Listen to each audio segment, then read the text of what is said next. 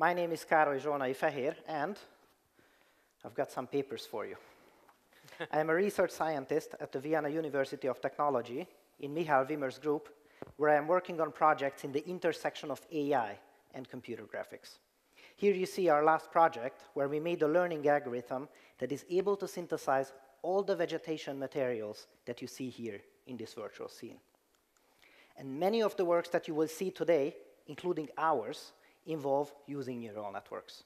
These networks are given as a collection of neurons and connections, and if we wish to look into a neural network that was trained to detect human faces, as neurons in each layer combine information from the layer before, the deeper we go into these networks, the more elaborate details we're going to see. Have a look at this example over here. The input is an image which contains pixels. In the first layer, as a combination of these pixels, much like in the human vision system, edges are formed, and as a combination of edges, object parts emerge. And in the later layers, a combination of object parts creates object models. And within only 3 layers, we have arrived to the concept of a human face. Just imagine how powerful a neural network with 100 layers could possibly be. However, in a moment, I'll show you that this visualization is a little idealized, and you'll see how we can actually look into the inner workings of a neural network, how to understand them a little better, and how to make them accountable. This is especially important given that the rate of progress in this field is absolutely incredible. There is truly so much to be excited about. For instance, this technique is able to learn the key features of the human face, so much so that it can synthesize truly novel human beings. None of these faces you see here are real. All of them were made by the AI. In another work, we can take a video of a professional dancer, then record a video of our own, let's say moderately beautiful moves, and then transfer the dancer's performance onto our own body in the video.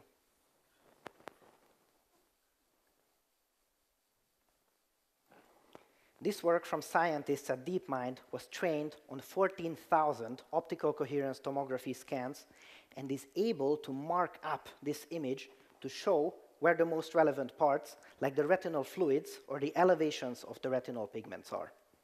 Not only that, but it also looks at this map and assigns a probability to each possible eye condition that may be present. Finally, based on these, a decision is made whether the patient needs to be urgently seen, or just a routine check, or perhaps no check is required. As you see, these learning techniques have immense potential for good in a variety of areas. However, many of these works use neural networks that contain hundreds of these inner layers, thousands of neurons, and millions of trainable parameters. This seems unfathomably complex. How could we possibly understand what is going on within these networks, let alone make them accountable for their decisions? Can we? Well, we kind of can. Let me tell you how. There are research works on visualizing the individual neurons of these networks. These are the beautiful colored patterns that you see here. This tells us something. However, it misses all the potential interactions between the neurons, of which there are quite many.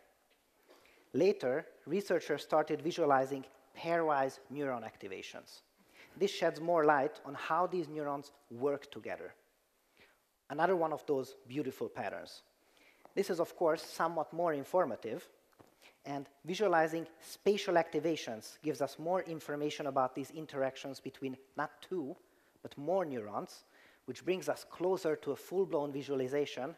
And finally, this new technique by the name Activation Atlas is able to provide us with even more extra knowledge by creating a denser sampling of the most likely activations. Now, this is indeed amazing, but what does this have to do with accountability? Does this help? Well, quite a bit, because this Activation Atlas can also unveil weaknesses in the neural network. For instance, have a look at this amazing example where the visualization uncovers a potential weakness, where detecting the stitching on a baseball is seen by the network very similarly to the teeth of a great white shark. And sure enough, using our newfound knowledge, we can make this neural network misclassify a gray whale for a great white shark, and all we need to do is just brazenly put a baseball in this image. Quite remarkable. If you found this short exposition exciting, I urge you to join more than 12 million other viewers and check out my video series by the name 2-Minute Papers. You can get access to well over 300 episodes, all free of charge. Just search for 2-Minute Papers on YouTube.